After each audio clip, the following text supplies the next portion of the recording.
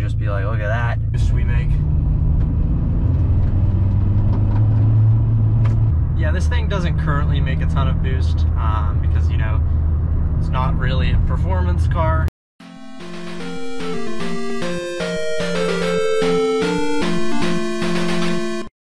Hello everybody, if you guys saw my last video, you know that we are now in possession of this 2002 Volkswagen Beetle. This car is equipped with the 1.8 liter turbocharged inline four.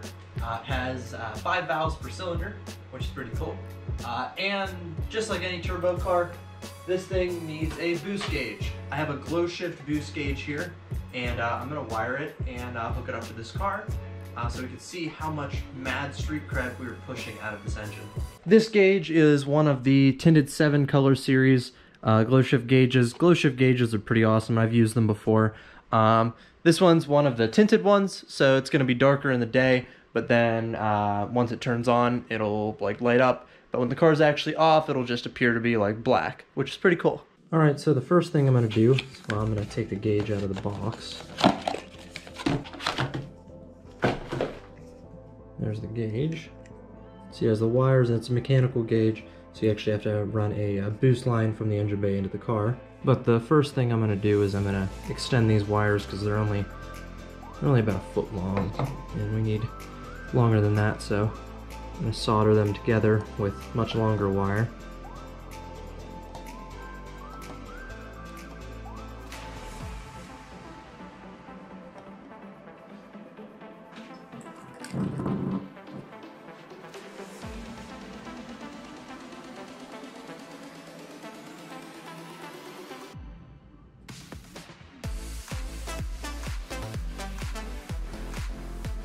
So you can see it's got a pretty nice solder joint on there. It's nice and strong. I'm going to slide a piece of heat shrink over it like that.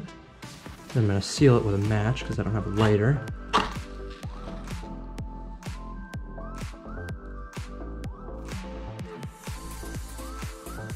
You can see now it's nice and sealed, it's watertight. Now I'm going to do this with the rest of the wires, and then we can get to actually wiring the gauge. Alright, so next we're going to tap into a boost line, which this one right here is what we're going to use. So we're going to get our utility knife and just cut that. Try and cut it as straight as possible. Alright, so that's cut now. Go ahead and insert these. Alright, so that line's nice and in there. Now we're going to take the included boost line that came with the kit. Just kind of slip that over that. It's got a little clip on it. And that clip's on there. It's on there nice and tight. All those are on there nice and tight.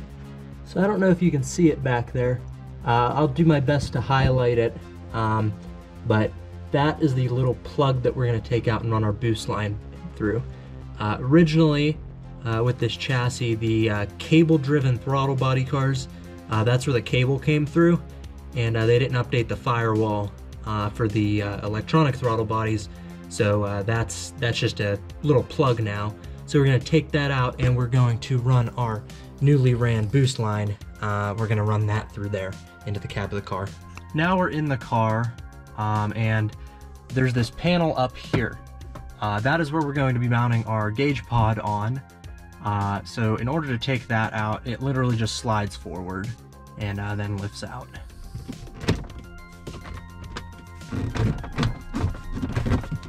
Sometimes these are stuck on there pretty good.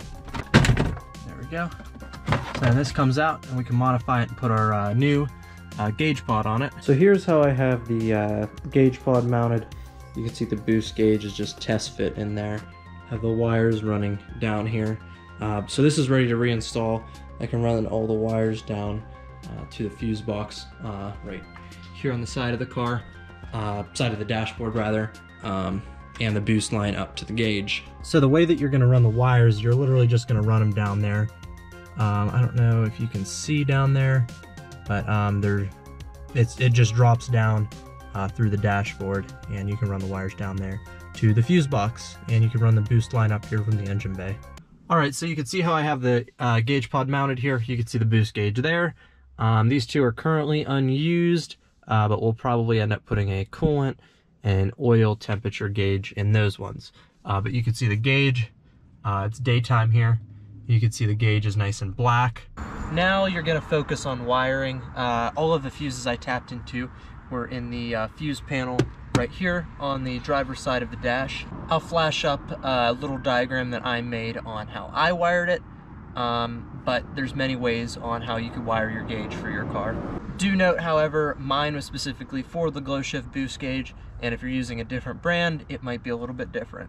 All right, so we're back in the car now. Now with everything wired, when we put it on accessory mode, it should light up. My apologies that it's flashing. It's not flashing in real life. That's just the way that the camera picks it up. So you can see that it's not really doing anything right now because the car's off. But if we go ahead and start it, feet the exhaust leak.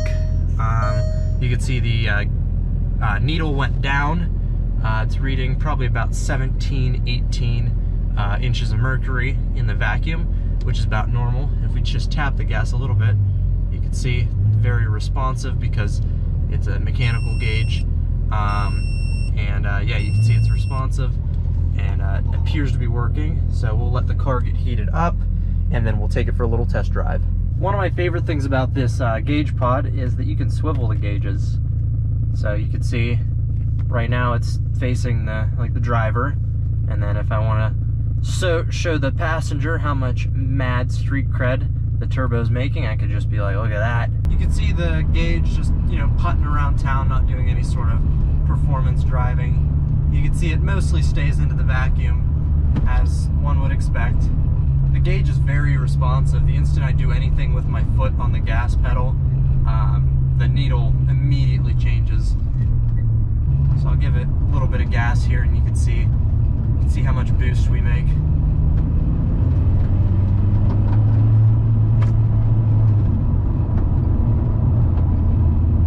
Not very much boost yet. This car, other than the gauge at this point, is bone stock, and it's all gonna be up from here. Sorry, I definitely should have picked a better road to drive on. This one's a little bit gravelly. The cool thing about GlowShift gauges is they, this specific one has 7 color modes. So, you know, we have your basic colors here, and then there's some other cool modes. Like, let's see, is this one of them? Yeah, like this one, it just cycles through the colors. And this one should do it too. Yeah, it just kind of fades through them. Pretty cool. Yeah, this thing doesn't currently make a ton of boost because, you know, it's not really a performance car. None of the 1.8Ts really were from the factory. Like I said, this car makes from the factory about 150 horsepower, and you know, this thing has 117,000 miles, and it's 19 years old now, so it's probably considerably less than 150 horsepower. But we're gonna get this thing back into tip-top running shape, which, I mean, it's really not bad for the mileage that's on it, but a couple little quirks and issues. But once we get everything figured out with the car, you know, performance stuff will be coming. We already have some parts ordered for this car, which are going to be pretty cool, and you guys probably aren't going to want to miss. It'll be pretty crazy for a Beetle. Yeah, I really didn't know what I was expecting. I was expecting about 5 PSI, and that's about what we're getting. A little bit more, a little bit less, depending on what gear you're in.